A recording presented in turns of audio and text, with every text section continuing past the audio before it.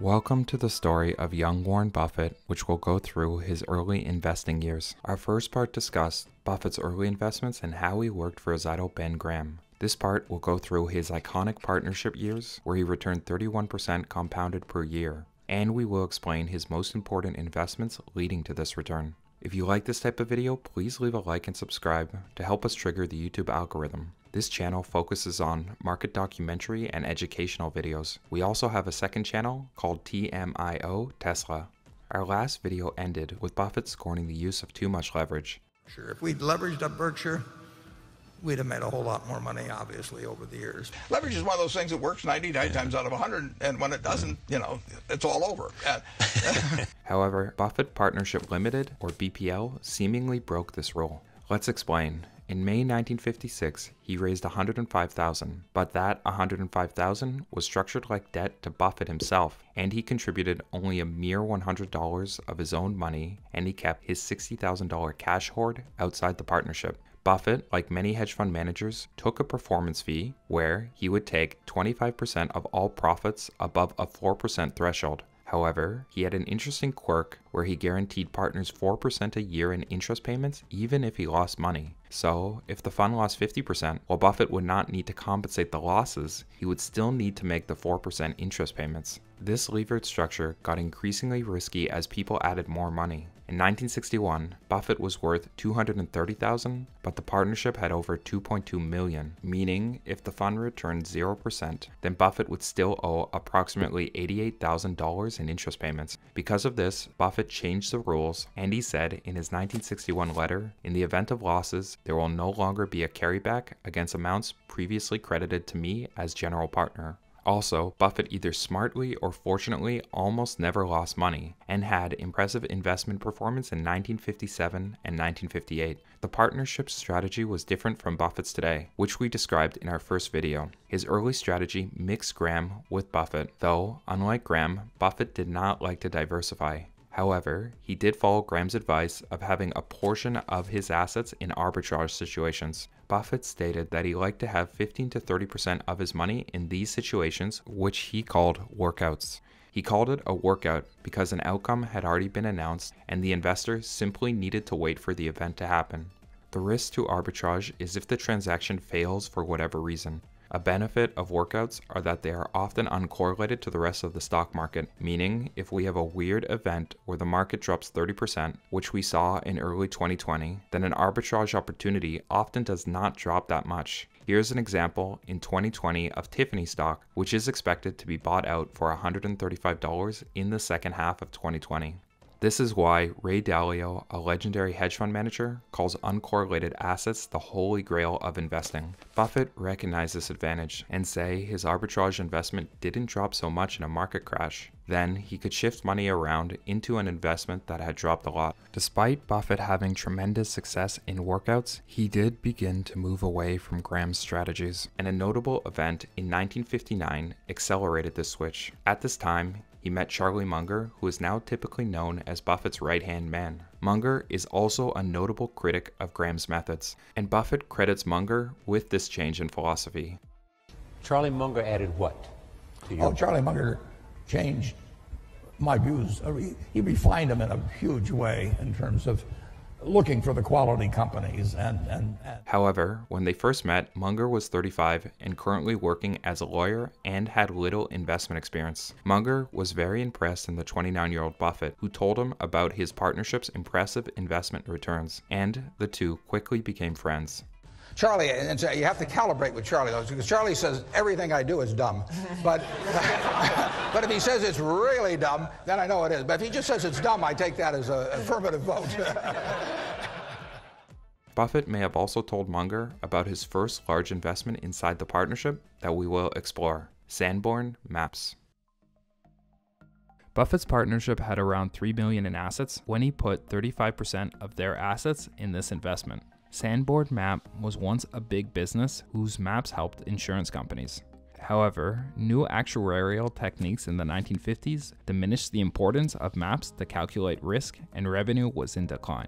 Buffett noticed that while the company showed it had $2.6 million of investments, the market value of these investments was closer to $7.6 million. At the time, accounting rules said investments were valued at cost. Therefore, Sanborn Map had $72 a share in investments alone, yet the stock traded around $45.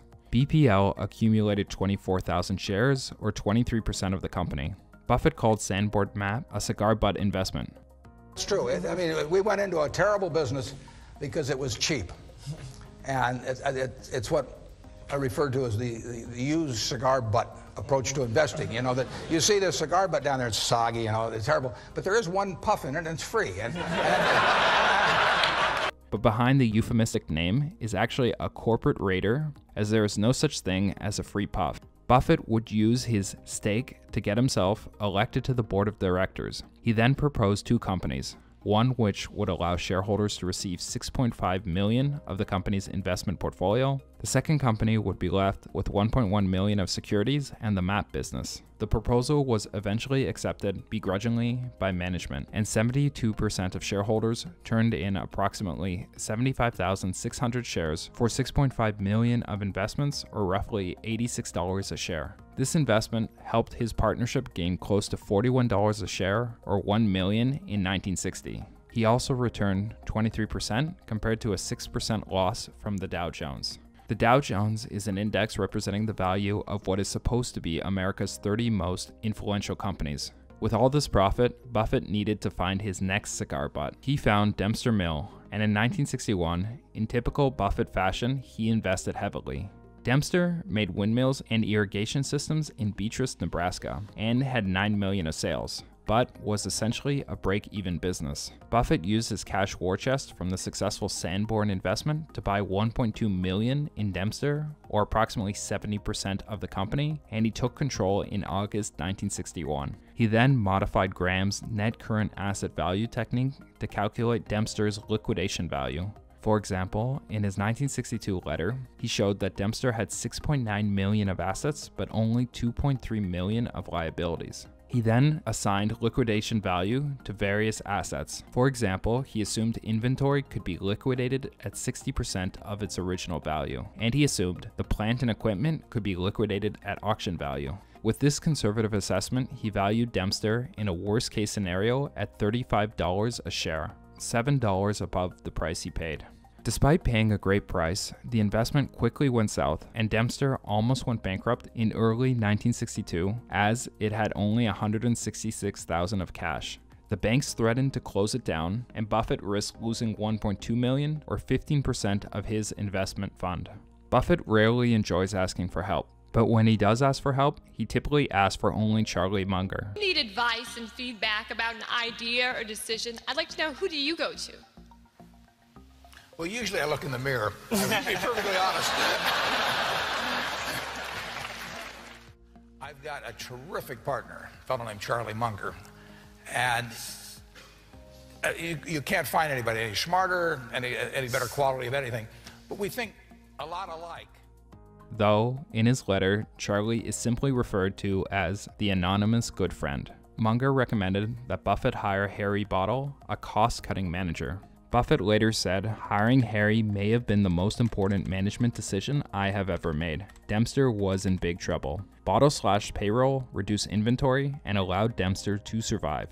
Buffett then hailed Bottle as his man of the year in his 1963 letter. He was enjoying his cigar butt so much that he even went for a second puff. He put an advertisement in the Wall Street Journal saying he was selling Dempster. But the townspeople of Beatrice, Nebraska protested because they felt the next owner could liquidate even more of the company than Buffett did.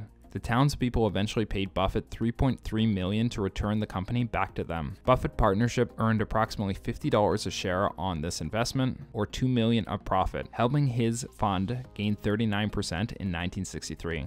By the end of 1963, Buffett was worth $2.4 million, but Buffett didn't like how the townspeople of Beatrice now viewed him as a bad guy, and he started to alter his cigar butt strategy for his next investment.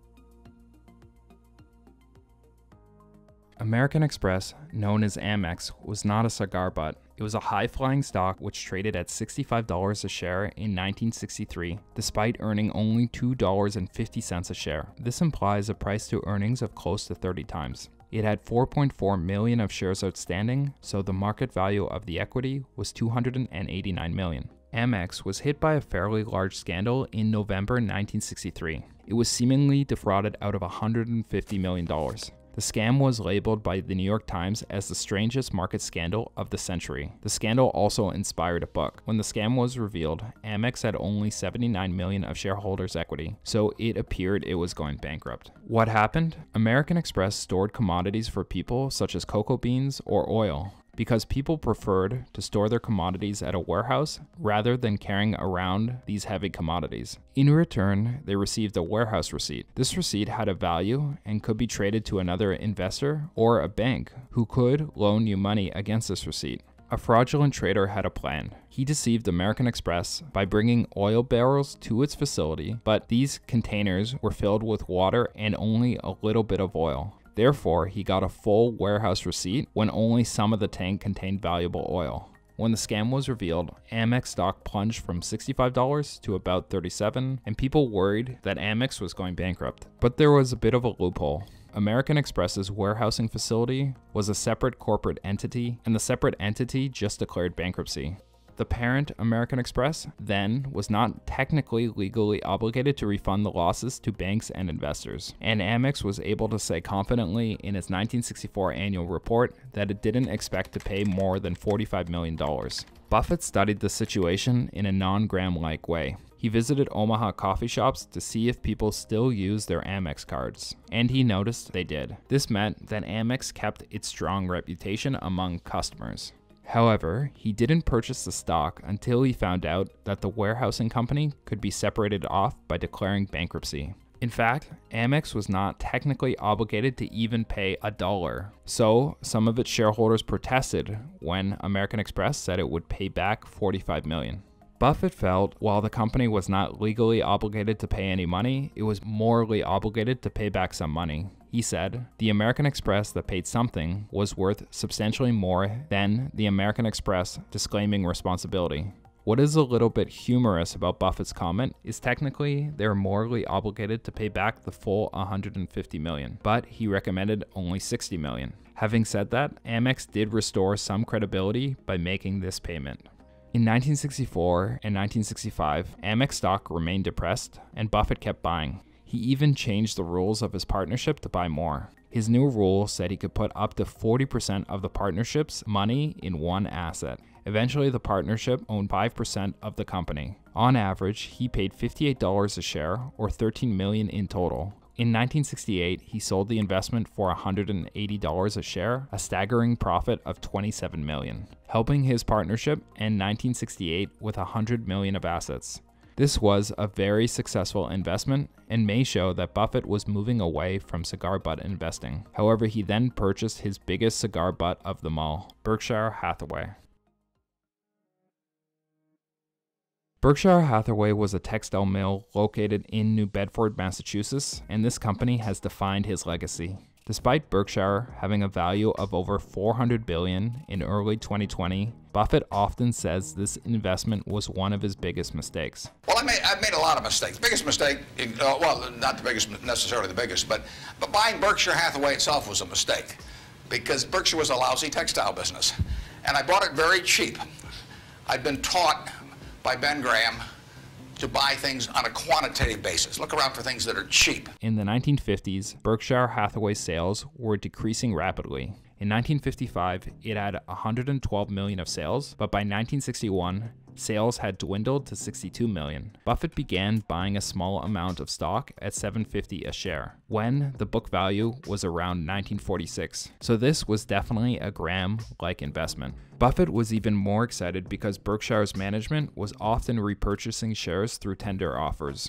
A tender offer is simply a formalized offer where a company says it will buy back a set number of shares at a set price. Shareholders can then choose to sell their shares back to the company for this price.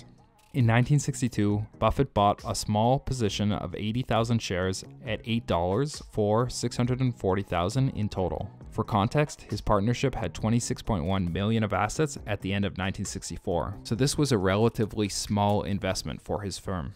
Buffett wanted Berkshire to rebuy his shares, so he visited its offices in May 1964, asking management if they were planning another tender offer. The CEO told Buffett yes, and he said there would be an offer to rebuy shares at $11.50. According to Buffett, they even shook hands on this price. However, when Buffett returned to Omaha, the offer he got in the mail was to rebuy his shares at $11.37. And he felt cheated out of 12.5 cents per share. So rather than sell his 80,000 shares at a small profit, his blood boiled, and in a fit of rage, he accumulated another 310,000 shares, bringing his total to 393,000. And his partnership now owned 39% of the company. By April 1965, Buffett was able to force out prior management and take control. Buffett was quite pleased with himself and wrote in early 1966 that Berkshire was a delight to own, though it was a delight that eventually cost $5.5 million, or about 20% of his partner's money.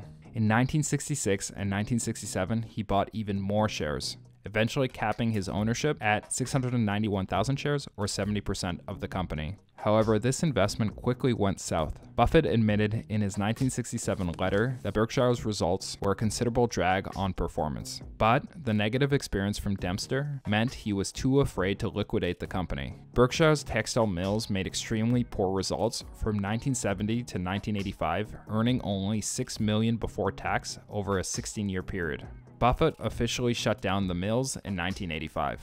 Buffett did a couple things right. He was able to use the slim profit from Berkshire in the mid-1960s to make some investments, and Berkshire's cash hoard reached $6 million at the end of 1966, which was a substantial increase from the company's cash position before BPL obtained control. Buffett then issued $2 million of debt to help fund the purchase of National Indemnity in 1967 for approximately $8.6 million. And the rest, they say, is history. In 2019, Buffett described National Indemnity as the largest property and casualty insurer in terms of equity size. And he says it has been the engine propelling Berkshire's growth since 1967. Buffett's net worth was approximately $30 million when he ended his partnership in 1969. By 1985, he was worth over $1 billion, and today he is worth over $70 billion. However, Buffett has generously given a lot of his money to charity. Had he been Scrooge McDuck and kept it all and never gave to charity, he would own 462,000 of Berkshire shares today, worth over $157 billion. There is a lot more of the Buffett story to tell. For example, when Buffett ended his partnership, his wealth was spread between 3 companies: Blue Chip Stamps, Diversified Retailing Company, and Berkshire Hathaway. The value was split accordingly. These 3 companies also helped solidify Buffett's relationship with Munger. Let us know in the comments if there is enough demand for a midlife Buffett video. Also, let's finish the video with our favorite Buffett quote. Someone once said the chains of habit are too light to be felt until they're too heavy to be broken. And I see that all the time. I see people with habit patterns that are self-destructive.